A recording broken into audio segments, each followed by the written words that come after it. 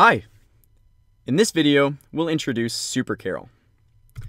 So we've been using Karel in all of our programs, and I love Karel. Honestly, Karel, great dog, knows a lot of cool tricks, but oh yes, here we go. Karel is evolving. I've been waiting for this for so long. Finally, Karel is evolving. Karel evolved into SuperKarel. Alright, this is huge. This is awesome, because SuperKarel can learn new moves. So introducing SuperKarel. SuperKarel has turnRight and turnaround already defined. So from now on, we'll be using SuperKarel instead of Karel. Karel has evolved into SuperKarel. And with SuperKarel, we can call turnRight and turnaround without having to define them first. They're built in. SuperKarel already knows these commands. So these are the commands that SuperKarel knows. SuperKarel knows move, put ball, take ball, turn left, turn right, and turn around. Now you may have noticed I snuck that word API up into the top of the slide. So let's cover what exactly an API is. Introducing APIs. So an API, an application programming interface, is just a set of tools for building programs. That's what an API is. So what is an API? It's an application programming interface. That's what it stands for. And that's not that important. What is important is what it actually means. An API is a set of tools for building software, which is just another word for programs. So a good API makes it easier to develop a program by providing all of the necessary building blocks. And these building blocks are then put together by the programmer. That's you. So I'm going to let you in on a little secret. You've actually been programming in a language called JavaScript this entire time. You've been writing JavaScript functions, JavaScript comments, full JavaScript programs.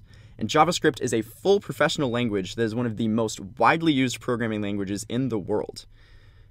And how does this relate to APIs? Well, Karel is an API. Karel is an API built in JavaScript to make it easier to build cool programs quickly. The Karel API abstracts away the complex details involved in getting Karel the dog to move across the screen. There's a lot of complex things going on to get a picture of a dog to move across the screen, but we don't have to worry about any of that. We just have to type the JavaScript command move, and the Karel API takes care of it. And the SuperKarel API is even better. The SuperKarel API is the exact same as the Karel API, but it has some new additions. In addition to abstracting away the processes involved in getting Karel to move around the screen, it abstracts away the details involved in getting Karel to turn right and turn around. It used to be that we had to define those every single time, but now those are built into the API, and we don't have to worry about how those work behind the scenes. So this is the Karel API. An API is the building blocks we can use. So these are the commands Karel knows: move, put ball, take ball, and turn left. Those are our building blocks. The SuperKarel API is the same, but we've added turn right and turn around. So one more important point with APIs is documentation. Documentation is an important part of an API because it provides information to show the programmer, that's you, how to use it. So if you haven't checked out the Docs tab yet, this is where all the documentation is for Karel and SuperKarel. So if we go to the Docs tab, we can see documentation, all the information about this API, how to use it, and the proper syntax, things like this. So that's the API documentation.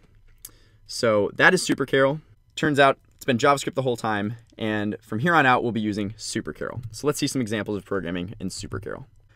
So here we have a program that we wrote earlier, hurdleKarel, and we're going to turn this Karel program into a SuperKarel program and show how that's done.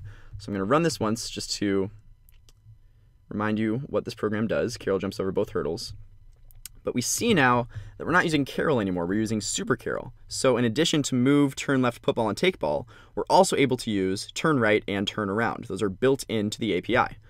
So to turn this into a SuperKarel program, all we have to do is get rid of our personal definitions of turn right and turn around and use the SuperKarel definitions. They're already defined. We don't have to redefine them. So here, instead of defining turn right, we can just get rid of this. And here, these turn right commands, instead of calling our own turn right, they are the actual SuperKarel turn right. And now that we've deleted turn right, let's try it again, see if it still works. So notice that SuperKarel doesn't actually turn left 3 times to turn right. SuperKarel just knows how to turn right the normal way. So turn left, move, turn right, move, turn right. So that is SuperKarel. SuperKarel has turn right and turn around already built in, and we'll be using SuperKarel from now on.